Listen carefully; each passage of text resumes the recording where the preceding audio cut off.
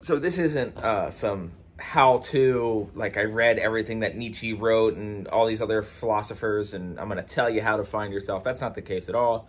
I don't claim to know anything about you or the general person at all. But what I do know pretty well is myself. So I figured I'd make a video talking a bit about how I became the person that I am now and why I'm so happy with the person that I've become now, despite all the terrible things that I've done throughout my life that I am extremely not proud of. Not only did I make terrible mistakes and hurt people that I care about, I'm a repeat offender. I've made the same mistake and hurt people in the exact same way over and over again. And I am at a point now where I don't do that anymore, or at least not in the same way. Don't get me wrong. I'm sure I still screw up all the time, but regardless, I'm just going to talk a little bit about who I am and how I got this way. Yeah. So basically, growing up, I was like very quiet. Like I preferred to play alone. And to this day, I prefer solitude almost over anything. Like, don't get me wrong. Like I love spending time with friends and family. I love spending time with Haley, my girlfriend. Absolutely adore it. Skateboarding with friends and stuff like that. Going to the skate park and meeting up with people. That's all great. But I always find myself sort of clinging to being by myself a lot. Like I've never, and this is not like some weird flex or like some weird like, oh, look how quirky I am. But like I've never felt lonely. Like I've never been in my room and thought to myself like, man, I just need someone here. Now there's times where like, I'm like, man, I wish Haley was here because she's my favorite person to be around. But it was never a need in general to be around other people. I feel like there's a song lyric by a band called Mothers, and they say, I think I'm at my best when nothing's needing me. And like, I fully agree with that. Like when I am like not worried about what other people are thinking and feeling, especially when they're interacting with me, I just thrive. And the way that I thrive isn't like I'm out getting shit done and running errands. No, I just daydream. I just sit around and daydream a lot. I have a lot of friends that talk about things that they do for meditation. My friend Sean, he goes to the beach and watches the sunset, and it helps like calm him down and like reflect on things, and like it's called like nature bathing or something like that, which sounds kind of like masturbating for some reason. Not really, but in my head it does. But yeah, I just sit alone and just like make up, like when you're a kid and you just like make up scenarios, and like everyone still does it, right? Like everyone still daydreams about scenarios or things or other worlds that maybe they create in their head. But I don't know if anyone commonly, I'm sure there's a ton of people out there, but commonly does it as much as I do it. Like I daydream all the time, like hours a day. Like I look forward to bedtime because I know that I'm just going to be daydreaming before I'm night dreaming. And I think that all that daydreaming and playing out scenarios and like doing things like that is what kind of helped me become, even though I was a very solo person growing up and a very quiet person, somewhat of a decent talker. And like somewhat clever, and I have a little bit of wit to me when it comes to like, you know, going back and forth with people or making jokes throughout my like other YouTube channel, which is like I wouldn't say it's like more light than this channel, but it's definitely strictly just like having good times. I don't really take too many serious tones. But you know, like how you like play out those scenarios in your head, like, oh man, like I wish I would have said that.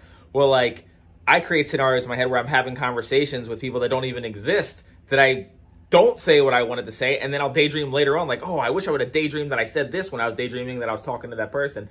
Like, it's just like this like crazy nonstop loop. I remember like kind of confessing to someone I was dating at the time. I was like, yeah, like I like daydream a lot, and they were just like, no, everyone daydreams a lot. I'm like, no, I don't mean like I mean like I like daydream a lot. That's created a lot of my confidence in a weird way, because I've played so many scenarios in my head that when I interact with people, I'm like, I've done this before. It was with a dragon, but I've done this before. Not that I fantasize about dragons. I'm not that kind of fantasizer. But anyways, one thing that I do is sort of time travel back to a lot of the mistakes that I make. And there are some that I definitely avoided for a while, like in the not so distant past, like very cruel things to people that I authentically cared about. Like this probably isn't something that everyone wants to, you know, chime on about, but like I've cheated on someone who I authentically, truly wanted things to work out with, and just destroyed the relationship. Like absolutely. And during the time, instead of putting a lot of like mental energy into figuring out like how it happened, what about me caused it, I just kept trying to like mend the problem and like try to like make it up to them, even though that's not like something that you can really make up to them. So after that relationship eventually dissolved, I spent a good bit of time not talking or seeing anyone. Like, I intentionally avoided any sort of sexual relationships or physical relationships or even really close emotional relationships with anyone that I was, well, anyone at all, really. Like, I mean, I could have a friendship, no kissing, no nothing, because I knew that I had not done that for myself before. I've been a serial monogamist my entire life, you know, and I got cheated on early on, and I've had my heart broken, and this, that, and the other, and I've never given myself much time outside of my, like, daydreams to really, like, sort through how I feel about things and how it is causing me to be the way that I was. And for me, a lot of my personality traits and reactions have to do with my interactions with people that I was with. Not saying that I wasn't born with certain traits and I didn't get some from friends and family and stuff like that. And I'm sure that my mom and dad raised me to have a lot of stuff.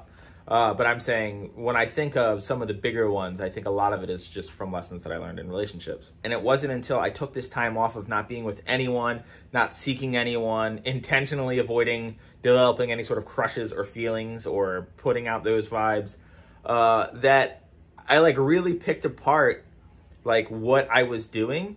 And it wasn't like I found, like, the reason, like this is why I cheated. It's not like, there wasn't, like, a why. It just really boils down to, like, oh no, like, I was just, like, a weak person, and which is just, like, if you have that mindset, you shouldn't be fucking dating anyone anyways. You're just gonna hurt them regardless. And I'm not saying that it's wrong to have thoughts about other people when you're dating someone or something crazy like that. I'm just saying, like, if there's any chance that you could act on it, don't date someone if you're in a monogamous relationship, which I was. And I think one of the things that I learned, and I touched on this, like, a little bit in the video about how I quit smoking, about, like, getting really good at saying no to yourself, is something that I just, like, definitely needed to do. But my biggest enemy was justification. I would just justify every single thing that I did. And that is, like, the worst habit, because it is so, like, no one can bullshit yourself better than you. Like, you can talk yourself into and out of anything if you really give yourself the chance.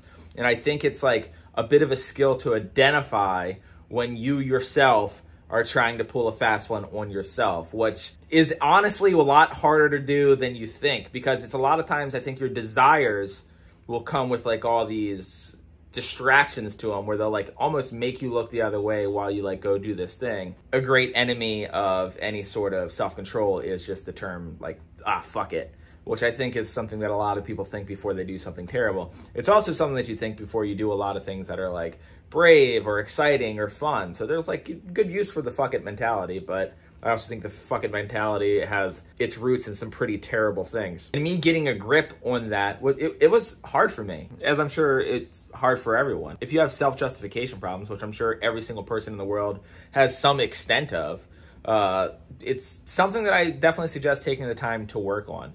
Because it's, like, this very strange sensation of trying to be, like, open-minded to yourself, as, like, stupid as that sounds. Like, there's times where I feel like I'm, like, let's say I do something bad, and, like, I'm always thinking of it in this, like, one track, like, this is how I handle this, like, when I do something bad and I'm dealing with guilt. And it's really easy to find things to, like, lessen the weight or lessen the guilt, and to really be open-minded, like, okay, how, like, guilty should I actually feel? I almost, like, come at it from both sides, like, okay, here's, like, the worst case scenario. I'm, like, this shitty of a person, and here's the best case scenario. Oopsie daisy. And then you just, like, really look at both of them until you figure out which one you're leaning more towards. Because I feel like my default setting is, like, okay, I did this bad thing, but, like, I don't think I meant it, did I? You know, it's like this, like, oh, I don't know. And it's just like, no, I fucking meant it. And that, for me, was a very hard lesson to learn. And even though I've learned it and I'm having this video, it's not like I still don't have to, like, walk myself through it each and every time that I feel guilty. It's not uncommon for me to do something or say something that I'm like, ugh, and then I, like, apologize later on because I needed time to, like, really, like, pull it apart and be like, fuck, like, where did I actually stand with that? Like, why did I actually do that?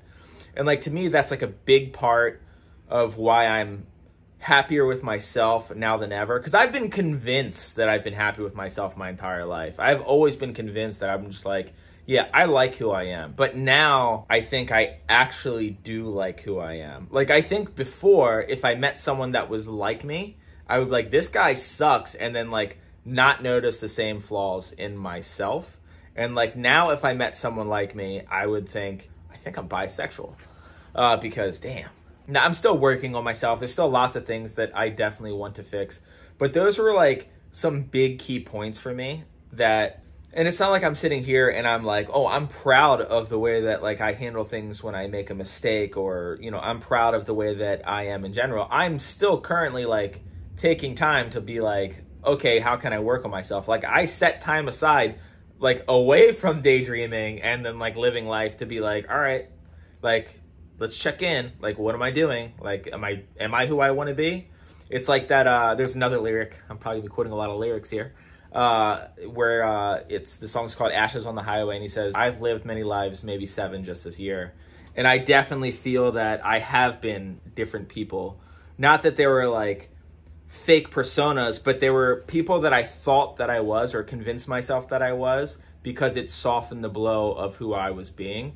And they were just like almost like these shells that I would put over myself. And now I feel like I am much less shielded from myself, which helps me be more authentic with not just other people, but like even in a video like this, like I would never talk about cheating on someone or something like that publicly ever. It's probably not even the best idea for me to do now, but I think there could be some value in that for someone out there. Someone watches this video or someone can relate. Maybe there's someone who just daydreams a lot and that's the only thing that they connect to on this video. And there's like, oh yeah, I daydream a lot too. But yeah, I figured I'd just like kind of throw that out there. I'm at the point now where like very happy with the relationship I'm in. I'm very happy with the way that I've been interacting with people. I have always been an insane procrastinator, a very disorganized person, and just all around messy. And though I still am all of those things, the extent of which is not severe because I have put more time into being like, let's work on those things instead of accepting like, oh, this is just who I am and how I am. Not necessarily that was like my scapegoat, but it was just like, I've been like this forever. Like I'm going to like work on it, but there's only so much I can do. And then I wouldn't actually work on it.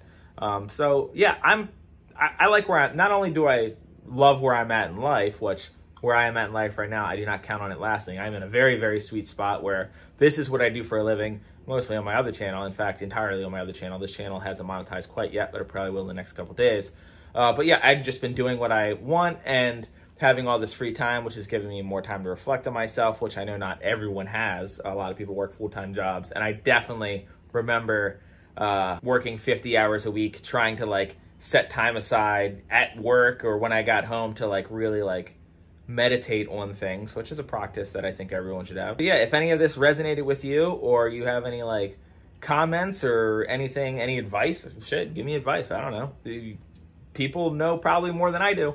Leave it in the comment. I try to interact with comments a good bit. I do have my other channel that I also do that with, so sometimes I don't get to everyone all the time. I definitely can't respond to every comment, but yeah. Thanks.